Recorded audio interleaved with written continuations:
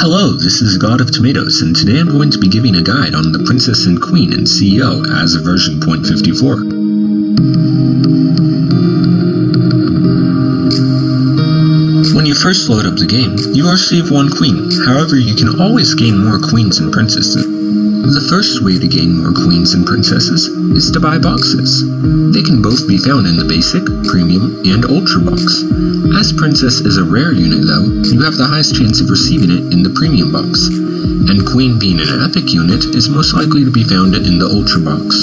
If you are looking to buy them en masse though, or you are simply aiming to buy a higher tier version, then it's much easier to buy them in the market. As a rare unit, Princess starts at a price of only 3 rubies per unit, and as an epic unit, Queen starts at a price of only 10 rubies per unit. But as you can tell, their prices have increased as more have been purchased.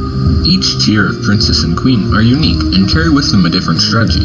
However, most of the tiers are similar enough that they can fit the same general purposes. The base Princess costs 0 value, has enchant for the first turn, and can move to any adjacent square. However, if it dies, you will lose 3 morale. Princess Plus gains an additional movement square in each direction, sprouting from it, and has an extra turn of enchant, but if it dies, you will lose 7 morale. Princess Double Plus follows the pattern thus far in gaining movement and enchant, although if it dies, you lose 12 morale. And finally, Princess Triple Plus gains a knight's movement without the attack function, and an additional turn of enchant, but it comes to a grand total of losing 18 morale if it dies.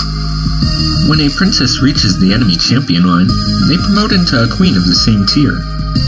The base queen costs 21 value, and can move or attack the entire expanse of the board within a single direction. The second tier of queen costs 24 value, and gains a knight's movement. The third tier of queen costs 28 value, and can now attack on its knight squares. The final tier of queen costs 30 value, and can now swap with ally units on its knight squares. The princess tiers can relatively be separated into 2 main sections: push promoters and protected promoters. For simplicity's sake, I will simply be calling them pushers or protectors. The strategy part of the video will go in more depth on what these terms mean. The base Princess and Princess Plus are what I would call pushers, as they lack mobility and have a low death penalty. Princess Double Plus and Princess Triple Plus, however, have a high death penalty, making them targets for the enemies. Thus, they are protectors. Queens, similarly, can be broken down into 2 main groups: checkmaters and mobile strikers. Once again, these terms will be more thoroughly described in the strategy part of the video. The base, plus, and double plus queens are all checkmaters, though they differ slightly in playstyle, whereas the triple plus queen is a mobile striker due to its swap ability. The queen is a unit from classical chess, however the princess, in the way it is designed, is unique to CEO. Even with this though, both the queen and princess have a rich history. Princess is simply the feminine form of the word prince, generally referring to a young ruler, or someone who is soon to be a ruler. CEO seems to take inspiration for its princess from fairy tales and the like, as the princess starts the game enchanted, which mirrors how princesses in fairy tales often are enchanted or cursed at the start of the story. The princess also has a move pattern similar to the queen, minus an attacking function, which might be attributed to how a princess is merely a young queen. As for the morale loss on death, besides being for balance, it makes sense as losing a ruler would demerit the troops. The word queen can be traced back to the Proto-Germanic word queenes, which means wife or woman. In Old English, this was later changed to quin, which could also be used to describe a female ruler of a state. This was likely due to the rise in English kingdoms, and being that the queen was the most famous woman, when people said queen, a term for woman at the time, they implied the woman at the top. The moveset that the queen has in chess likely has little to do with the etymology of a queen though, and more to do with wanting royal endorsement. If chess made anyone from the royal palace seem weak or unimportant, it would have likely caused first swift execution. The princess's strength solely relies on its promotion. It has no attack power and hurts the user if it dies. However, if it promotes, the user can gain a huge advantage over the enemy, enough that it can completely change the tide of battle.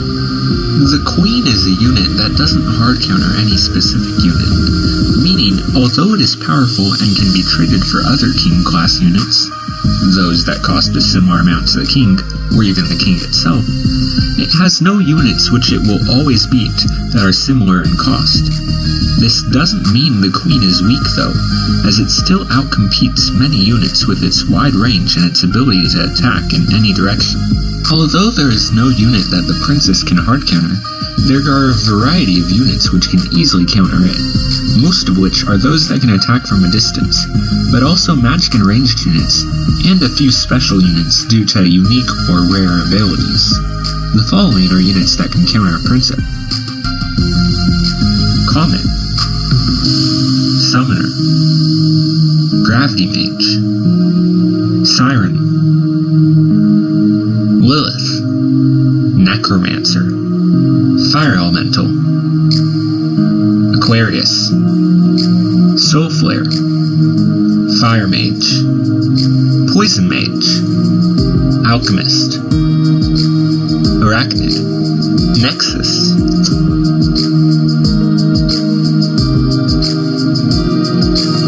Knight, Paladin, Tiger, Valkyrie, Drake, Snake, Apprentice, Bride, Hydromancer, Templar, Crusader, Duelist, Fencer, Haunted Armor, Butterfly, Lust, Slime,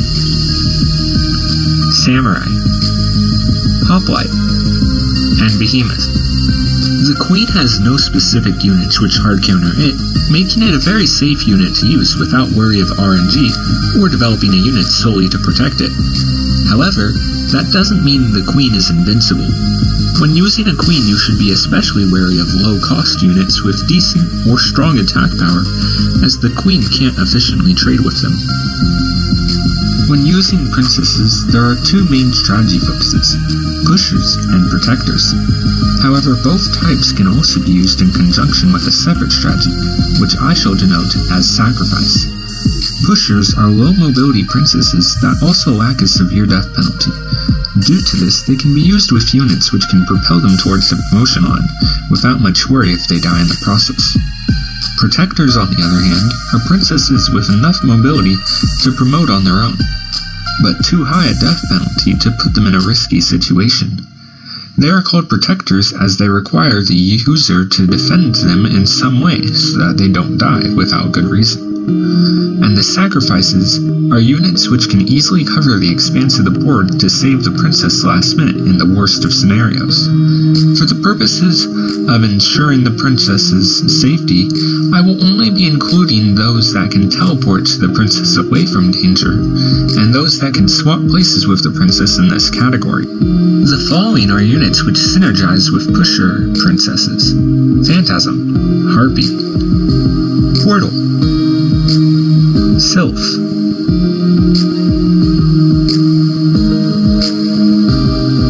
Air Elemental,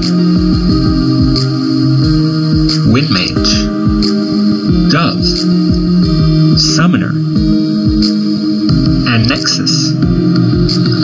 And the units which synergize well with Protector princesses are Dryad, Wisp, Lich, Bomber, Fireball, Royal Guard, Frost Method, and Alchemist. Butterfly,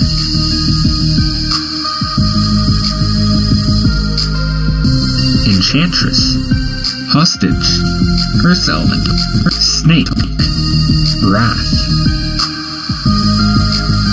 Stone Mage, and Tombstone. Finally, we reach those that can perform the sacrifice function for princesses.